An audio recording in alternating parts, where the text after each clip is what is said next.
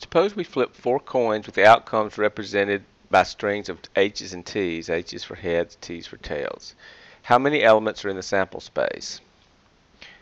The simplest way to solve this is with the fundamental counting principle. If you're flipping 4 coins,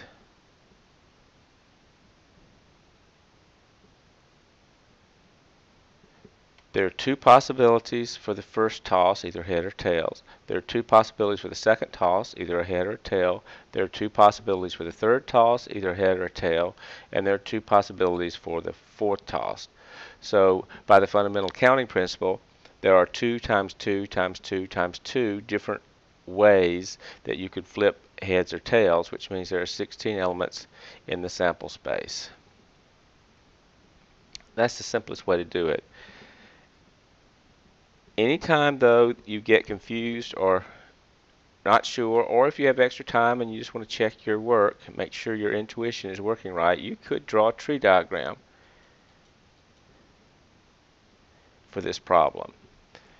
And you can see that there are 16 branches to this tree. Each time you make a toss, you get a choice of head or tail. So each toss, you've got twice as many. So by the time you get to the fourth toss of the coin, or the fourth coin, depending on whether you're thinking about tossing one 4 times or 4 different coins, it really doesn't matter.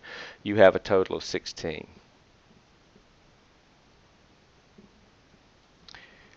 The second part of this question says, suppose we flip the 4 coins again.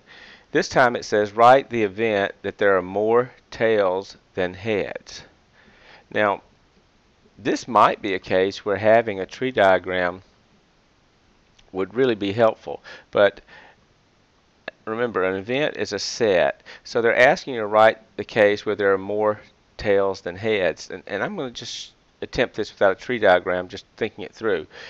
Obviously, if you have all tails, you have more tails than heads, so that's obviously in the sample space. But if you have 3 heads, you also have more. If you have 3 tails, you also have more tails than heads. So how many ways could you do that? Well, you could do it so that the first one was a head, but the rest of them were a tail. You could do it where the second one was a head, but the rest of them were tails. You could do it where the third one was a head, but the rest of them were tails. Or you could do it where the last one was a head, but the rest of them were tails. And I think you can think that through well enough to see that those are the only 1, 2, 3, 4, 5 possibilities. You either have 4 tails, that's more than heads. You have 3 tails. By the time you get down to 2 tails, then you have an even number of heads and tails. So the event that you're looking for consists of those 5 elements. Once again, though, if you want to test your intuition or build your self-confidence, or if you don't mind drawing out a 16-branch tree diagram, you can indeed just draw it out on a tree diagram. If you did it that way and you're looking for more tails than heads, again, I think I would start with all tails because that's the easiest one to think about. Obviously, if you have all tails, you've got more tails than heads. But you could also do it, like I said, you could have 3 tails. And how could that happen? Well, you can get 3 tails this way and then a head. Or where else can you get 3 tails? You could get 3 tails if you go tail, tail, and then grab a head for the third one and then grab a tail.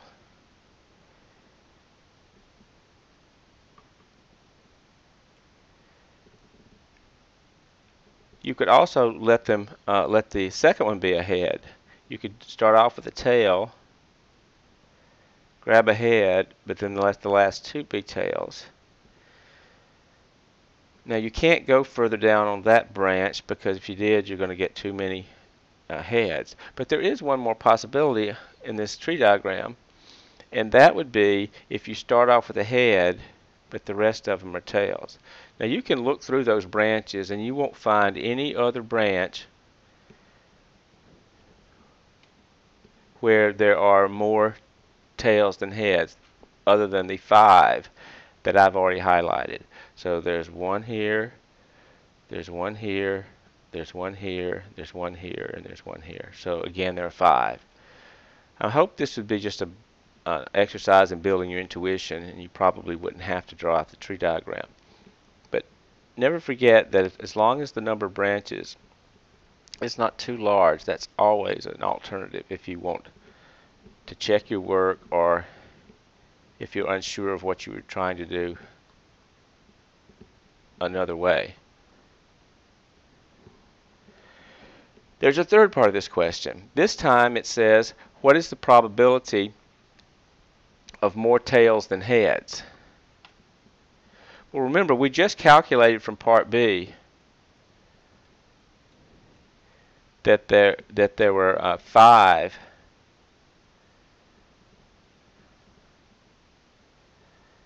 there were 5 branches in that tree diagram.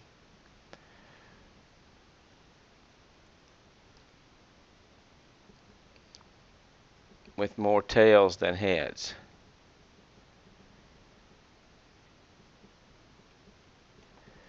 And we also found out from part A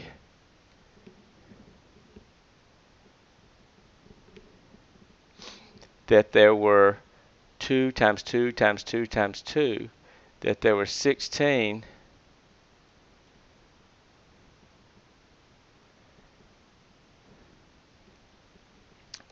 elements in the sample space. In other words, there are 16 ways that these flips could come out.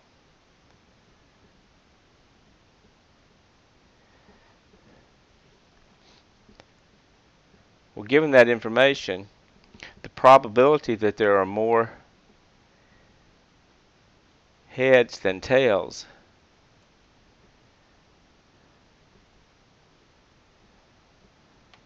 is just the number of ways you could get more tails than heads, which is 5, over the total number of possibilities, which is 16.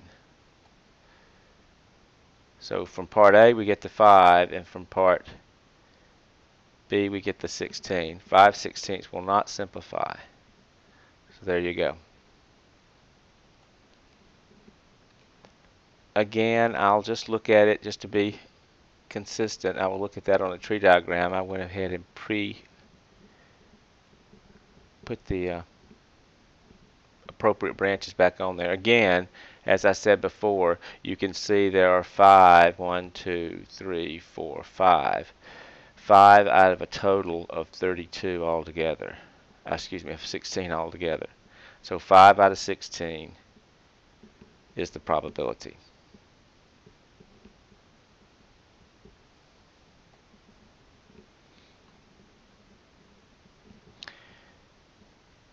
The final part of the same question is,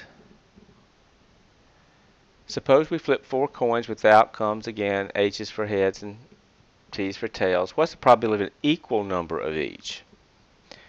Now, this time you're looking for 2 H's and 2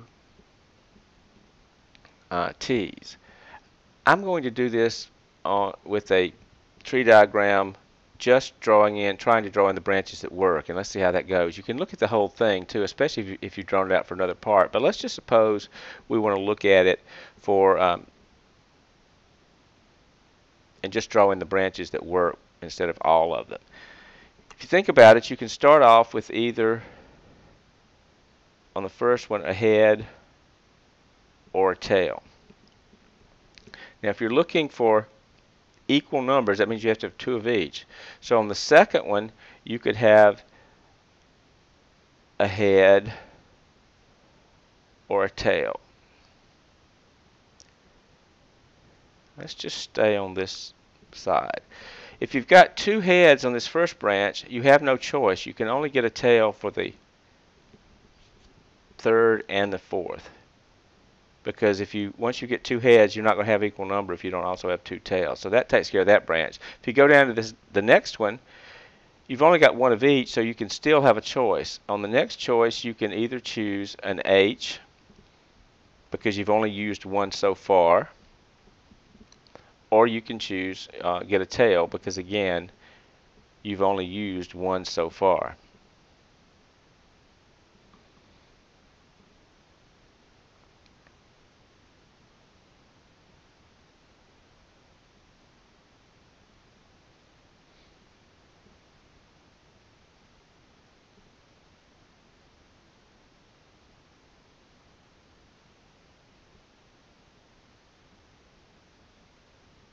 Okay. Now, the leftmost of these branches has two heads in it, so you have no choice on the last one but to pick a tail. The next branch has two tails, so you have no choice but to pick a head. Okay, that takes care of all the cases where the first flip was a head. Now if you move over to the tail, you again have a choice of a head or a tail.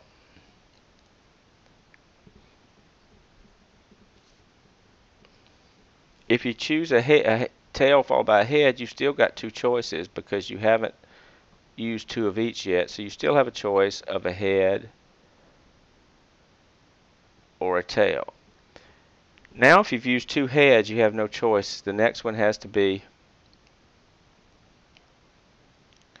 I'm not writing them even, but let me do a little better than that.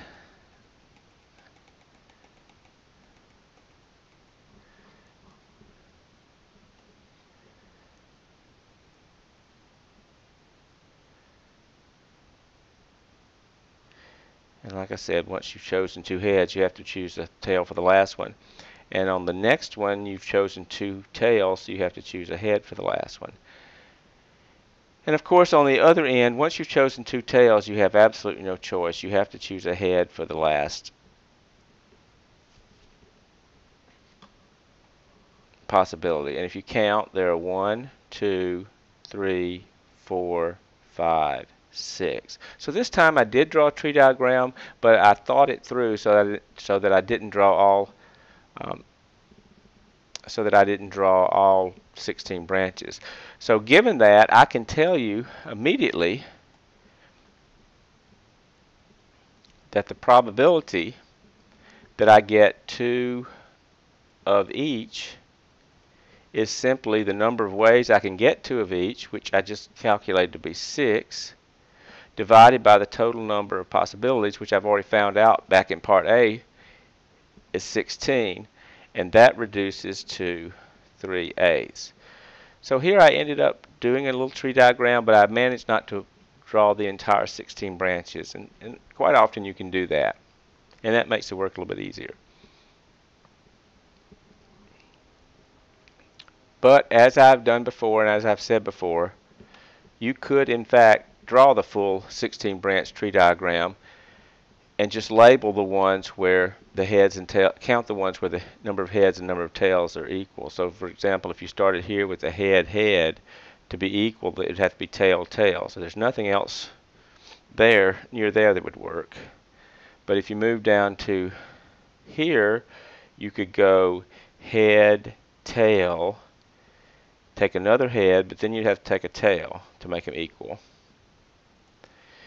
You could also go down this with head, tail, then you could choose another head, but to make it equal, you'd have to choose, you'd have to choose another tail, then you'd have to choose a head. In other words, head, tail, tail, head. And continuing, here you could do tail, head, and then you could do another head, but then you'd have to do a tail. You could do tail, head, tail, head.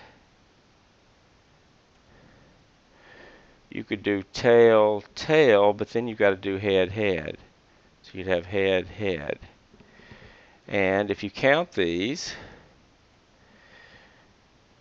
1, 2, 3, 4, 5, 6, you would end up with the same result before of the probability that there are equal numbers, which would mean really 2 of each,